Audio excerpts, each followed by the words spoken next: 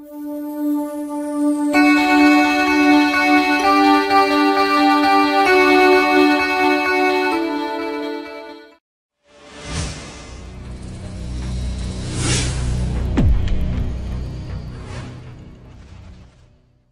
know, I'd be interested to know, Dr. Thomas, and by the way, welcome to Dallas.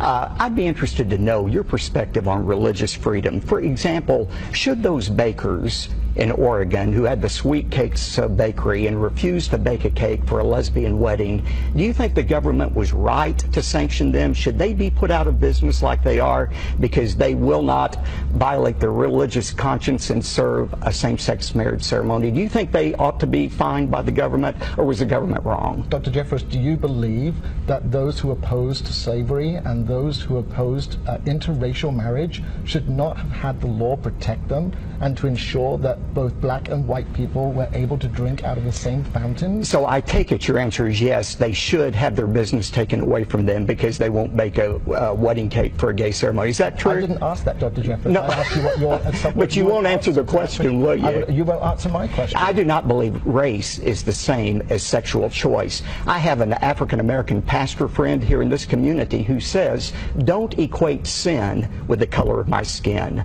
And I believe many people of color, not all, but many, take offense that you equate sexual choices with skin color. That's very offensive to many people. It's very offensive to me that you would equate my sexual orientation as a sexual choice. My sexual orientation is just as valid in my lifestyle as someone's color of their skin. It is not a choice. It is something that is a God-given gift. Pastor, and I will not demonize Pastor, all sexual activity is a choice. All sexual activity. Nobody puts a gun to your head or my head and makes us do anything sexually. It is all a choice. If you're talking about inclination, that's another story. But I think it's interesting, you didn't answer the question of whether or not that baker ought to have his business taken away because his religious belief of 2,000 years in this country says marriage should be between a man and a woman. And John, that's where I'm afraid we're going here. Those who cry for tolerance are going to be the most intolerant of people like us to retain our beliefs without threat of civil litigation or even governmental sanctions. Dr. Jeffress, we've not been in this country for 2,000 years.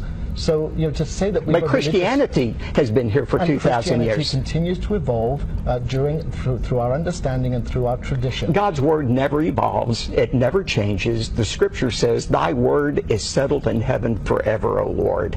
People change, opinions change, but God's word never changes. Well, I believe that God is still speaking, and God continues to reveal God's good news through living beings. But God's not schizophrenic. He doesn't contradict himself. I'm not saying that God is schizophrenic. God has already spoken. His revelation is in Scripture, and unless you're willing to say Jesus was a homophobe, how do you say in Matthew 19 he says God created people male and female, a man shall leave his father and mother and cleave to his wife?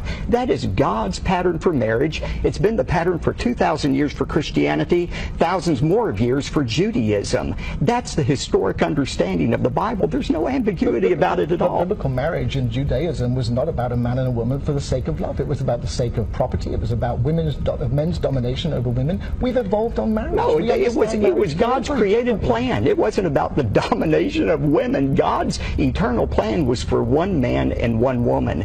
God designed marriage, and I think he knows how it best operates. Who are we to say we know better than God? So are we saying, Dr. Jeffers, that we should continue slavery because slavery was in the Bible? That slavery was never condoned in the Bible. Ever has it been condoned in the Bible. And by the way, those who led the fight against slavery were Christians. The abolitionists were Christians who led the fight against slavery. So no, the Bible does not condone slavery, and to equate gay marriage with, you know, the freedom from slavery is a complete twisting of Scripture. I respect your opinion. I don't agree with it.